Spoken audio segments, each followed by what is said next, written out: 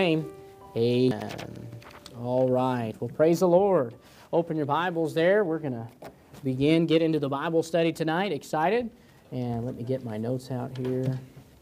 Thank you, Mrs. Houston. Amen.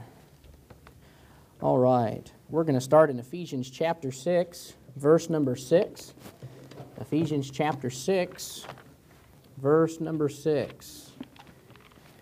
We're going to wrap up this Bible study series that we've been doing on Wednesday nights called Back to the Basics. Back to the Basics. We've been studying the basics on Wednesday night of the Christian life. We started out with salvation and talked about what it means to be saved and talked about how that we can help others and show them the gospel and things like that and the blessing of salvation. Then we talked about baptism and talked about that, and then we talked about the local church and talked about soul winning and stewardship and all of that. We're going to end tonight, wrap this Bible study up and begin another Bible study coming up. We're going to talk about servanthood tonight. If you look on the back of that Bible study guide there, I gave you just a rough outline of some things there and just kind of a rough outline of the message tonight. But we're going to start in this introduction about servanthood, because after you've been saved, you've been born again, and you go through all of those baby steps as a Christian, the next question that often I'm asked, and I remember when I dealt with teenagers, that it was a question teenagers always asked, and it was a question I remember that I asked, and that is, what does God want me to do? You know, where does God want me to serve? So I'm saved, I'm born again, I got baptized, I've joined the church, or I've been reading my Bible, praying. So now what? What is next? Where does God want me to serve? And I'd like to talk about servanthood tonight and kind of help us to understand what God expects of us as a Christian, and what is that next step? You know, what does God have for you? Because, see, everybody in the room, God has a plan for your life. Amen. And that a blessing. God has not overlooked you. When you were born, God didn't just say, oops, I got to find something for them to do. You know, you were planned, amen. God knew you were coming 2,000 years ago when Jesus died on the cross. He had you on His mind. And so God has something that He wants you to do. But what is that? And how do we find out about it? That's what we talk about, our service to the Lord. Ephesians chapter 6, verse number 6 talks, we're going to read this verse together, or I'm going to read and you follow along. The Bible says, not with eye service as men pleasers, but as the servants of Christ, doing the will of God from the heart. So everybody here tonight, we want to be the servant of Christ. We want to serve Jesus, our Savior. Praise God, we're born again. We've accepted Jesus as our Savior. No longer are we bound for hell for eternity. We are heaven bound because of the blood of Christ. But does it stop with just salvation? No, God wants us to serve Him. And then look, that next part, God says He wants us to do the will of God from the heart. So God has a will that He wants you to do. He has a will that He wants you to do, and it's His will. It's the will of God. Amen. So to help us understand, it's not the pastor's will. So I cannot tell you what God wants you to do for your life. I have no idea, because it's God's plan. Amen. I had no idea that at 24 years of age God would ask me to pastor, and neither did my dad. Had no idea, but that was God's will. And I had to go to God to find that out. And so the same for you as your pastor. I can help, and will give you some steps tonight to help you towards serving God.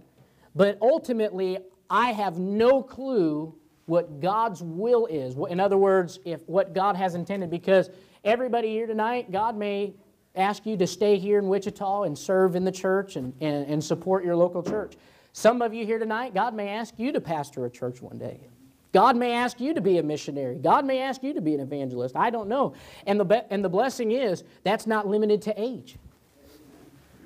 Sometimes we, as fundamental Baptists, we get into this mindset of, well, just because I'm over a certain age that no longer will God call me. God may call you right now with the family that you have to pack up and be a missionary. I don't know. But I want us to be willing, and that's part of the servanthood. We have to be willing to do whatever God may ask. Don't get stuck in the rut of thinking, I'm stuck where I am and this is where I'm going to be. God may move you. Amen. But that's about servants, where we want to be the servants of Christ and we want to do God's will, and then look from the heart. Verse 7, with good will doing service as to the Lord and not to men. It starts by realizing as a Christian that it's God's will that you're after, not man's will. We want to be after, and your desire as a Christian should be to be after God's will, not my will. We struggle with that. It's either God's will or man's will, and you have to yield to one or the other. Amen. God may come ask you one day to pack up all that you have and go and be a missionary somewhere. God may ask you to move to a different state and pastor a church. Or God may just move you somewhere to be a layman. And God may just ask you to go serve in another church. But whatever it is, you've got to be willing to let go of man's will, what man thinks you ought to do, and be willing to give it all for God. That's why it says, doing the will of God from the heart. Put your whole heart into whatever God's will for your life may be. Man will try to tell you, make money.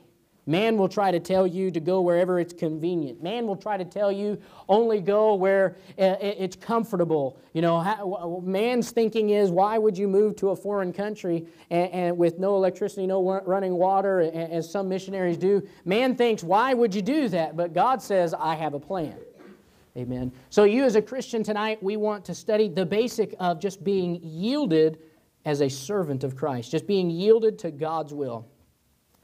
Every Christian has something that God wants them to do. Now, not every Christian is meant to be a pastor or a missionary or evangelist or serve in the ministry, is what we call it.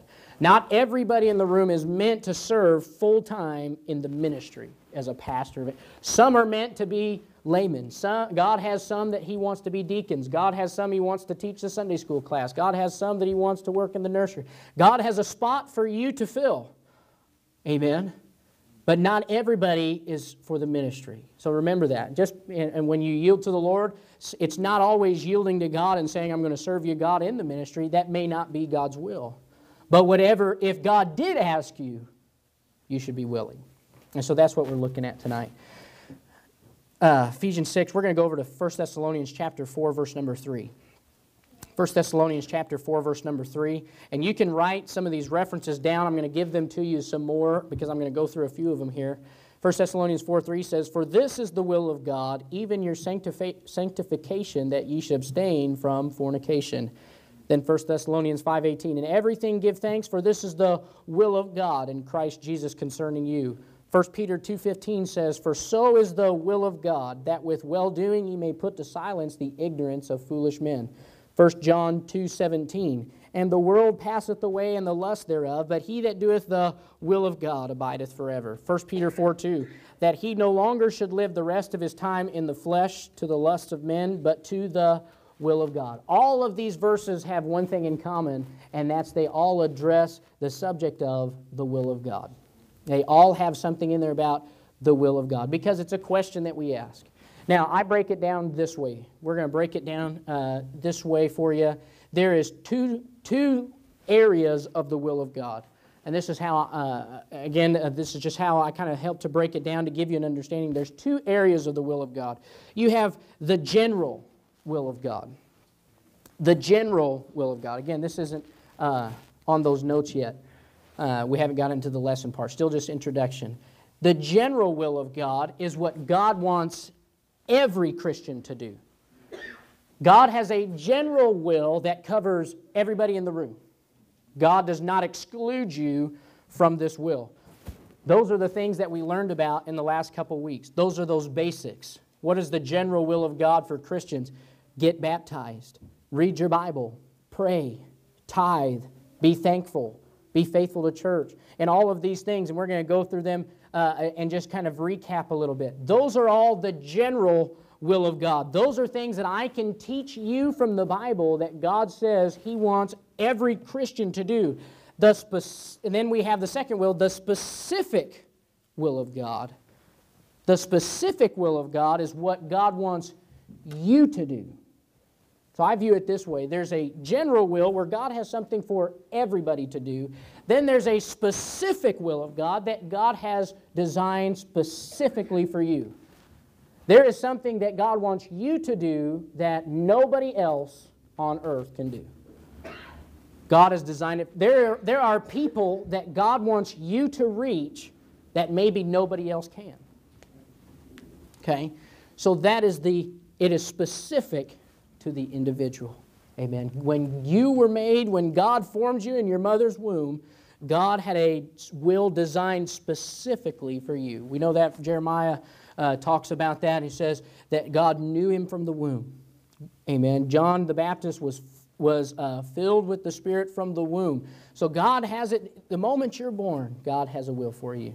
Now we talked about, and again we go over that general will, the things we covered. When you get saved, you get born again, you accept Christ as your Savior, you get baptized. We talked about that from Matthew 3:1. In those days came John the Baptist, preaching in the wilderness of Judea. And then the verse 13 says, Then cometh Jesus from Galilee to Jordan unto John to be baptized of him. Jesus is our example.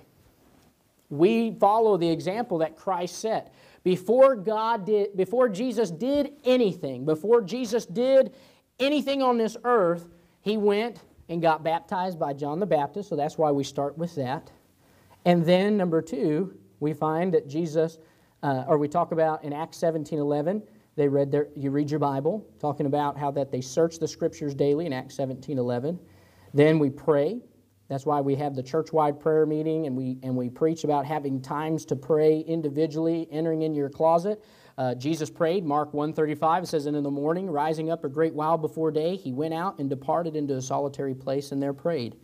That's why we covered prayer. Then we talk about giving. We talked about tithe. We talked about how that in 1 Thessalonians 5:18, God says you should be thankful. In everything give thanks, for this is the will of God in Christ Jesus concerning you. Jesus was thankful. Matthew 11:25, it says, And at that time, Jesus answered and said, I thank thee, O Father, Lord of heaven and earth, because thou hast hid these things from the wise and prudent, and hast revealed them unto babes. Then we talked about the next general part of God's will for everybody is to be faithful to church. Hebrews 10:25, not forsaking the assembling of ourselves together, as the manner of some is, but exhorting one another, and so much the more as you see the day approaching. Then we talked about separation. Being separated is the will of God for every Christian. It says, 1 Thessalonians 4:3, For this is the will of God, even your sanctification, that ye should abstain from fornication. Then we talked about next, be a soul winner. 2 Peter 3:9, The Lord is not slack concerning His promise, as some men count slackness, but is longsuffering to usward, not willing that any should perish, but that all should come to repentance. Luke 19:10, For the Son of Man is come to seek and to save that which was lost. All of those things we went through, all of those things we covered, keep that in your mind, keep that buried, because Jesus did every one of those things and set the example for every Christian to do. And God wants us to keep those things in mind. Why? Why is it important? And why did I cover those again? Because remember this. Those things that I listed, if you don't be busy doing the general will of God, God will not show you the specific will for His life. Remember this. I went through all of those things over the last couple of weeks. Why? Because if you as a Christian are not busy doing even the general things, excuse me, I had the wrong side of the platform. This is a specific will. If you're not busy doing the general will of God, God will never tell you His specific will. For instance, I'm a pastor. If I was not faithful when I served in my church in Hutchinson and in Longview, if I would not have been faithful to church Sunday morning, Sunday night, and Wednesday night like I knew, God would never have called me to be a pastor. If I was not faithful reading my Bible and praying, now it's not saying that I was perfect at doing this. I still continue to grow. But if I was not faithful reading my Bible and praying, God would never have called me to be a pastor. If I was not faithful as a soul winner, winning people to Christ, God would never have called me to be a pastor. If I was not separated from the world, God would never have asked me to pastor a church. And it goes the same for my wife. My wife had to do the will of God, do the general, this general things. She had to do that from the heart. She couldn't do it because I do it. She had to do it because it's what God wanted her to do. God led us together, and then God asked us to do something specific. So you say, I want to know what God's purpose is for me. What does God have for me to do right now? What is God's will? Well, my friend, start doing the general things, and God will show you the specific. I cannot tell you the specific will of God, but I can tell you the general will of God.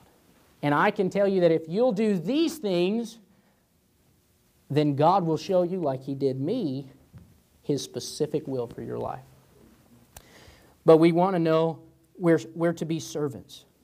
So we're going to go over what should the mind of a servant be? As you do the general will of God, Jesus says in, let me get back to that verse. Jesus says in, where did I have it? I wrote it down, I apologize.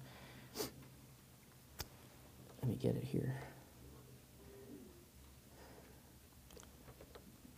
Oh, I wrote it down and I missed it.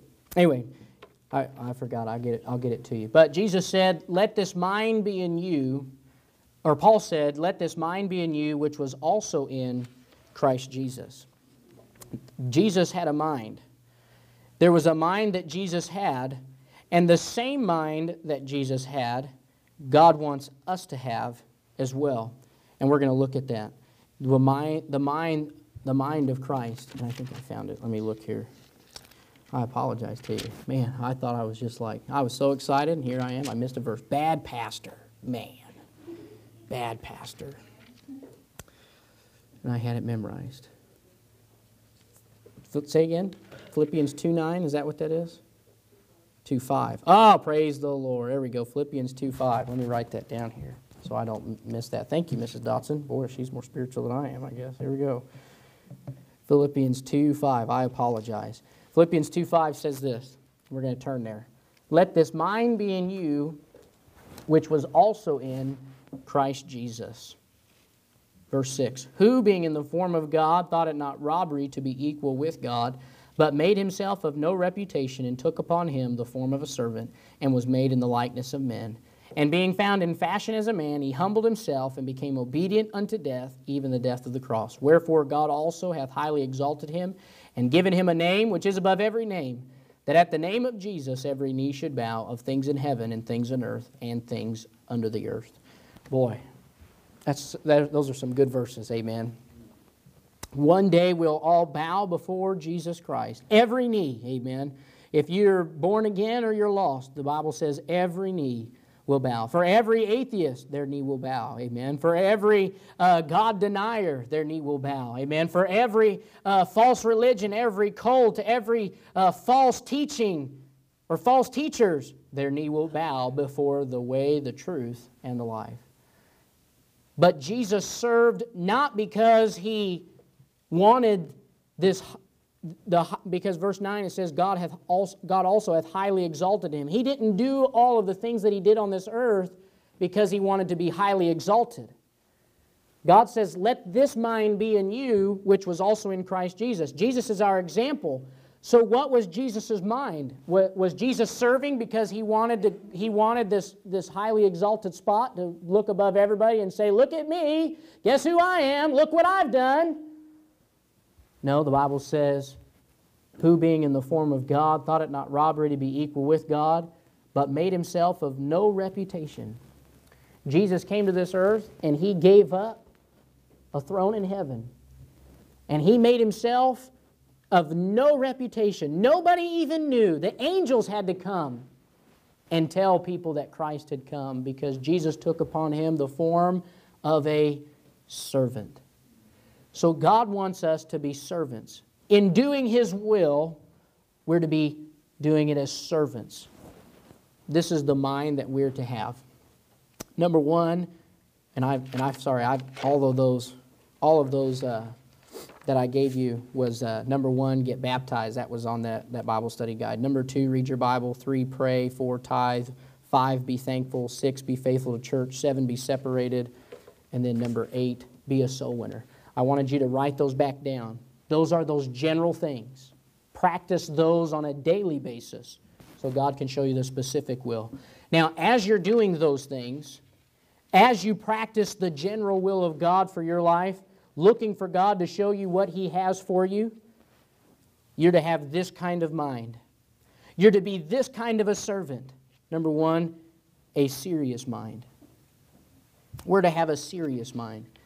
You see, Jesus, it says, who being in the form of God, thought it not robbery to be equal with God. So that would be letter A under the conclusion. A serious mind. Jesus had a job to do. He had a task. And He knew who He was, and He knew what needed to be done. As Christians, too often we become lazy or apathetic in our mindset to serving God. We don't get serious about serving God. We get to where we just play with church. We get to where we just mark church and all of the general will, we get to where we just kind of mark that off our spiritual checklist every day.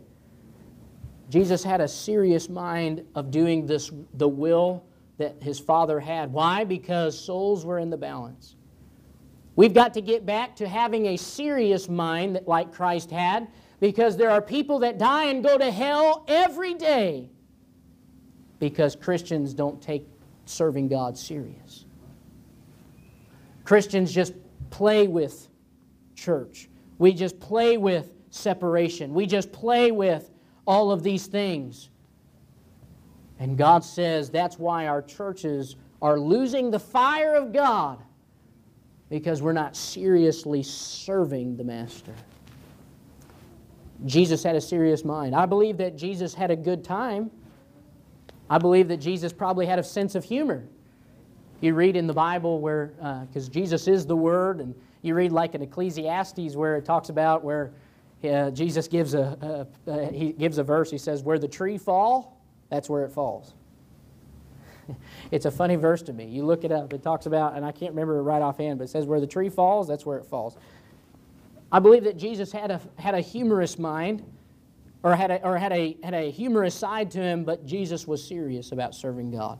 It's not saying that you can't have fun doing the will of God and we can't enjoy ourselves, but we remember the priority of serving God. Number two, or letter B, a humble mind. Look there, it says, but made Himself of no reputation, and took upon Him the form of a servant, and was made in the likeness of men. And being found in fashion as a man, He humbled Himself. You see, to do the will of God, you have to humble yourself. Listen to me tonight. If you're going to have the mind that Jesus had, you're going to have to understand you may not get the highly exalted praise. You may not get the fame and somebody to look at you and give you a pat on the back. You may have to make yourself of no reputation, but you'll have to humble yourself. See, God's will is humbling because it's not always the ordinary. God's will is not always what we think it would be. For instance, for most of us, God's will would be that we be millionaires. I know that's what my will would be for myself, amen?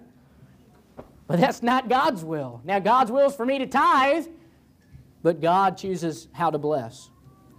I have to humble myself to accept the fact that whatever God gives me is what God knows I need, amen? God knows what He can trust me with. I have to humble myself. See, a lot of times we will not, as Christians, we don't submit. You pay attention here. Look. We won't submit to God, and we won't say, yes, Lord, because we're too prideful, because we don't want to do what God asks. God asks you something to do, and we think, why? Why go soul winning?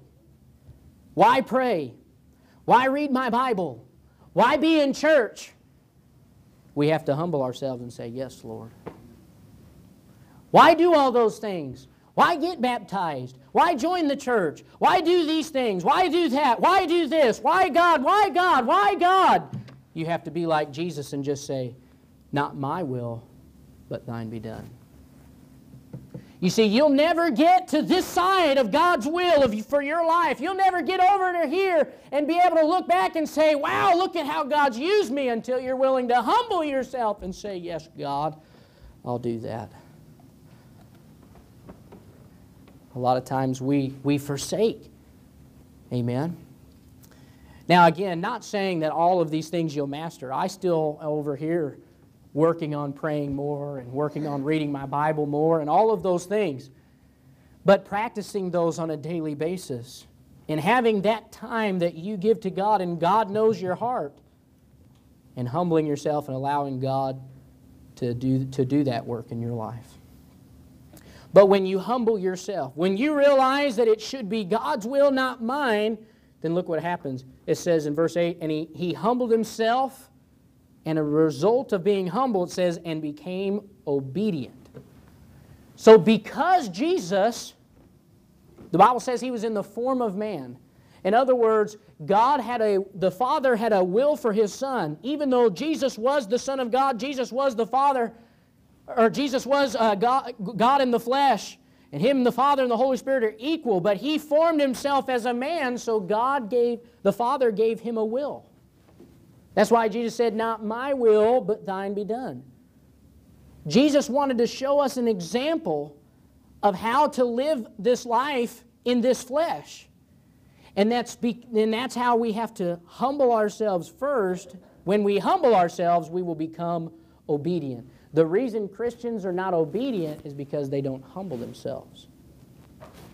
Boy, I know that's true in my life. A lot of time I messed up. You know why? I was not obedient to God because that's because I thought I knew best.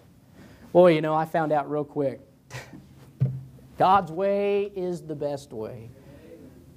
And you know, in Christians, sometimes we're stubborn, aren't we? Let's all admit it, we're all stubborn. Amen. And we know what God wants. And we say, no. And we know. But God says, when you humble yourself to Him, you'll become obedient. I've learned this. I'll never be obedient to God as long as I remain prideful and as long as I think that I know better. You'll never, and that's why God will never ask you to do the specific will that He has for your life. He'll never ask you to serve Him in a greater way. Why? Because He knows you wouldn't obey. We think, well, God, I'd pastor. God says, have you been reading your Bible? Well, God, I'll be an evangelist. Well, have you been soul winning? Well, God, I'll be a missionary. Wherever you want me to go, I'll do it. God says, how's your prayer life? God knows if you won't obey here, we won't obey here. This is why I know I've been in trouble many a times. Even as a young man, only 24 years old. Because I thought I knew better. God says, nope. But we have to humble ourselves before Jesus. You see, that's why in verse 10, we're going to bow before Him. You're going to have to bow before Jesus now, because if you don't, you will one day.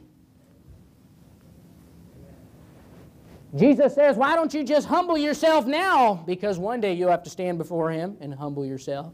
Say, well, God, I guess you really did know better. God, I wish I would have. That's going to be the theme in heaven for many Christians. You see, God wants your theme in heaven to be, boy, I'm glad I did.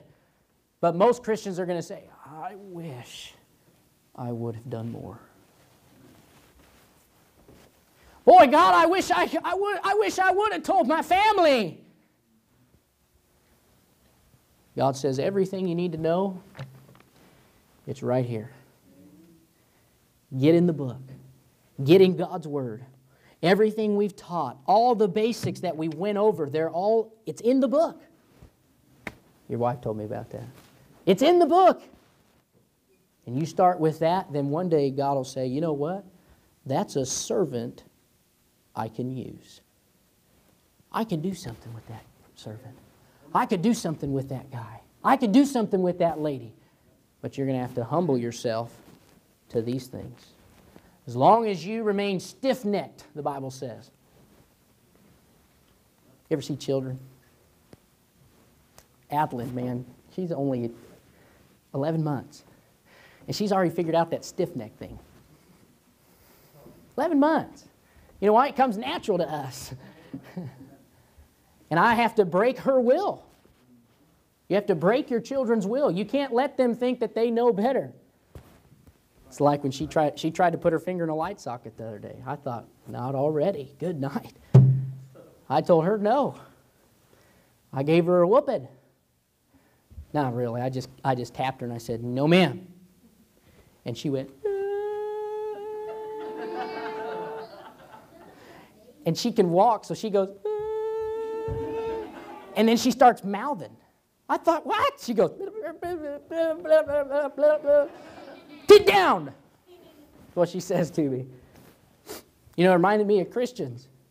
God comes over to us, and God says, no, sir. But God, why? But I like doing that. And God's like, I'm just trying to help you grow. Because when you get older, when you mature, boy, I've got some big things in store.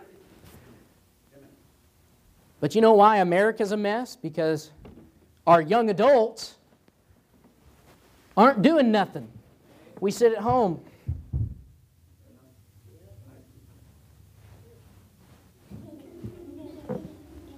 We don't work.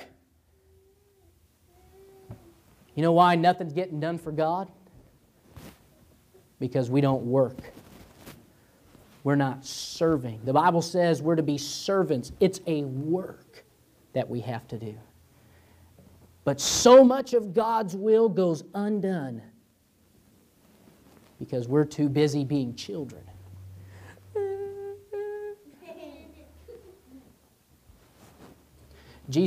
Paul said, through the inspiration of the Holy Spirit, he said, I would that you would teach.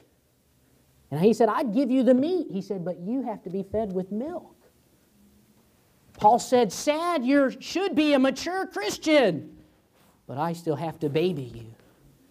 That comes because as Christians, we don't want to humble ourselves. I know I've been there. God says we have to humble ourselves and be obedient and allow God to mature us. Some of you, God wants you to be Sunday school teachers. I'm excited. As a pastor, God gives me a vision. I look and see what God maybe might do with you. I go, God, we got to do this, and we got to do that. But God will only lead the pastor as God knows you're mature enough. See, until we're mature and until we grow and we get to this area where God can ask us to do something and you say, you know what, Pastor, God's been dealing on my heart about serving Him. I remember when I told my dad, I said, you know what, Dad, I said, I think the Lord's dealing on my heart to be a pastor. Said, you know what, I said no to God, but God's dealing on my heart. That was the Lord. You know, and I remember Pastor Gray, a friend, he's a pastor in there in Longview. He went to his pastor and said, you know, God's doing something on my heart. I look forward to that one day when you come and say, you know, Pastor, God's dealing on my heart. But God will never deal with you until we grow and do these simple things. The simple things, the basic things. That's why it's good to be reminded. We're servants today, amen? God wants you to serve. God needs you. Listen, God needs you. The harvest is plenteous, but laborers are few. Let's not allow God's will to go undone because we won't humble ourselves. Let's not be disobedient children. Let's serve God together. Get something done, amen? God's got so much. I believe that He wants to do so much of your family that God wants to reach. But God can't do it until we humble ourselves. Amen. The church can move forward if you're willing to be obedient, or the Bible says we can just stay still. Boy, I want to move forward. Boy, I want to move forward. I got big plans. Wichita's 1 million people. Man, we got to build a 1 million-seat auditorium. But it starts with us right now. God says, if you'll do the will of God from the heart. Humble yourself to say, you know what, God? That's what your word says. And through the authority of the church and through the authority of the pastor, we're going to get it done. And we'll do it. Amen. Let's pray. Heavenly Father, Lord, sure do love you.